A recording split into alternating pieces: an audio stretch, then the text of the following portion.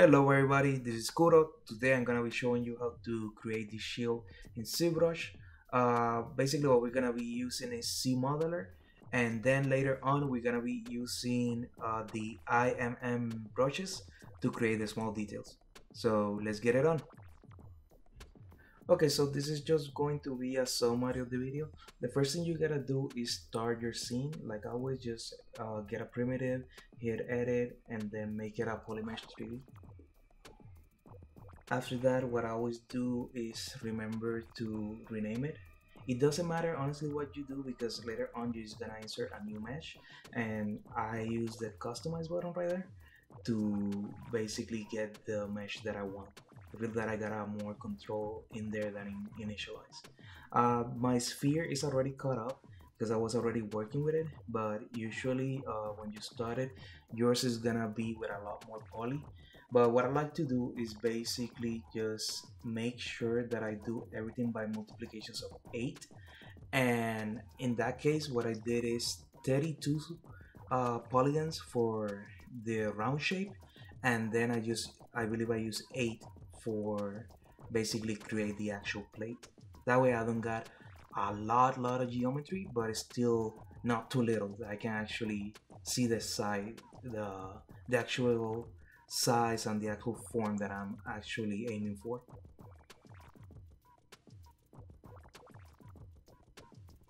Okay, so with this we're basically already over with the plate. What I'm gonna do is basically get into Zmodeler, and then with Zmodeler what I'm gonna do is crease the edge. If you notice, when I actually hit dynamic subdivision, you're gonna see that it kind of shrinks a little bit. So what I like to do in these cases is just crease that edge. That way I can actually retain the size that I want, and it's gonna be smooth, but I don't lose anything.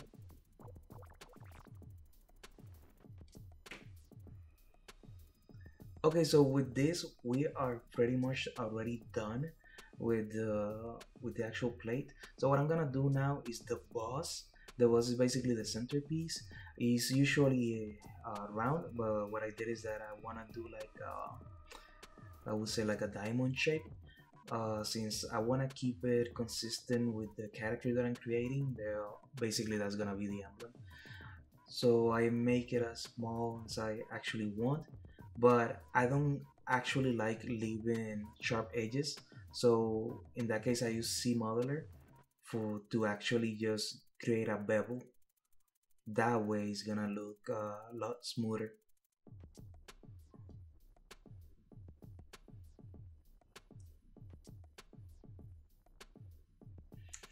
Okay, so now what I'm gonna do is just create the frame.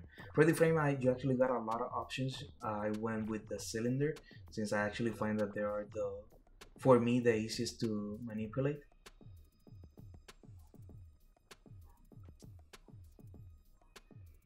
I'll make sure I get the size that I actually want. So now what I do is basically turn the polyframes so I can actually see what I'm doing, and I use Zmodeler to actually insert edges. I'm gonna insert two because I kind of want to do a little bit of transition between it. Now what I'm gonna do is use the polygroups. I use the polygroup option because then instead of having to mask or just hit individual polygons or stuff like that, I could just basically draw on them, make all that inner part the same polygroup, and then what I'm gonna do is basically use the Zmodeler again and just use move by polygroup, and then I can push that middle part, the center, inwards. Now I want to basically do the same, but for the back of the shield I do want to make it a little bit more sharp. Do the same, I create a new polygroup and then I push it in.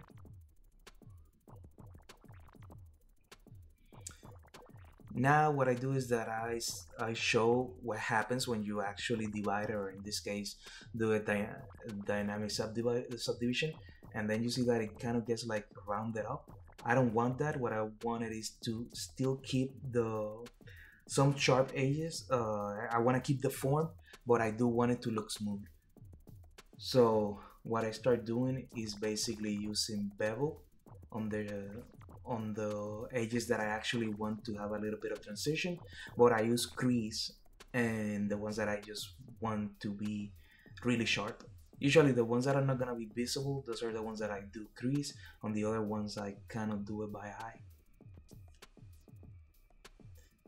Now with dynamic subdivisions, you can already see that it's looking really smooth. I turn on the dynamic subdivision of that one so that way we can appreciate more the shape that I'm actually aiming for.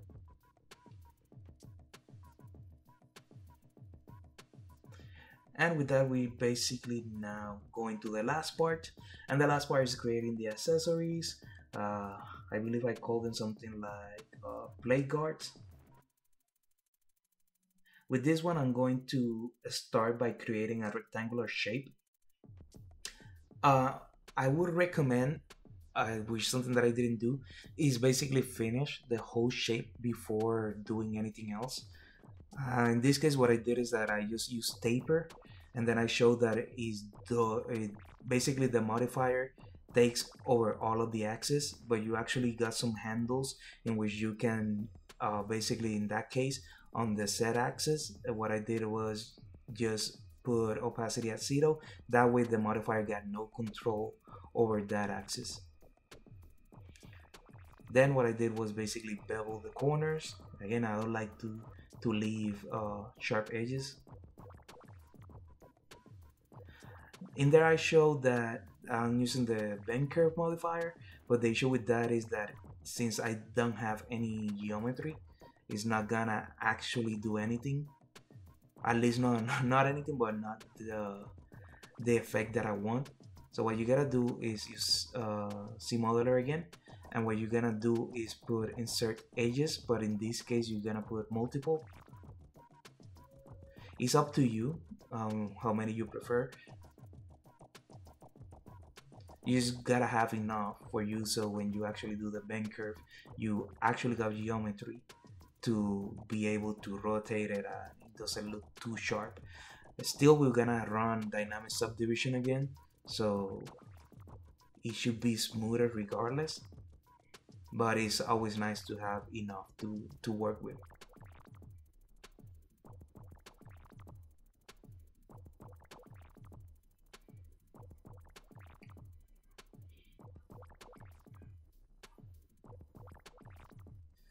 And then hit accept, and then if you just do it like this and then you actually try to subdivide it, you'll see that it's gonna be too rounded. In there I had a little hiccup with symmetry. You gotta turn it off to be able to do this.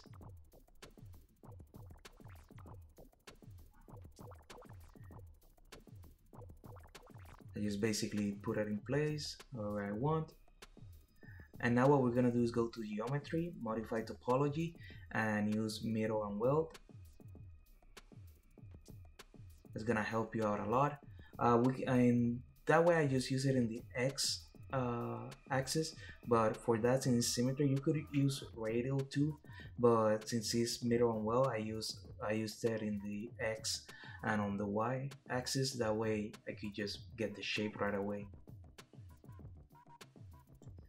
I should have done the IMM brushes before. That way I could have made sure that it was on the actual center. But by the eye it still was good enough. Now what I'm trying to check is which of the edges I actually gotta use crease on. That way when I do the subdivision, they will still retain the shape, but it will give me a smoother transition.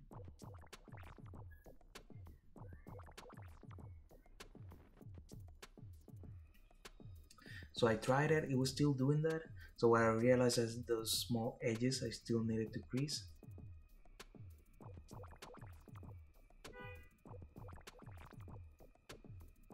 And with that, we're basically already finished. What we gotta do is just mirror and weld it again, and we got the basic shape. Now we just use the IM brushes. I use the Phillips, Then I turn the poly frames, that way I can kind of see where I'm placing them.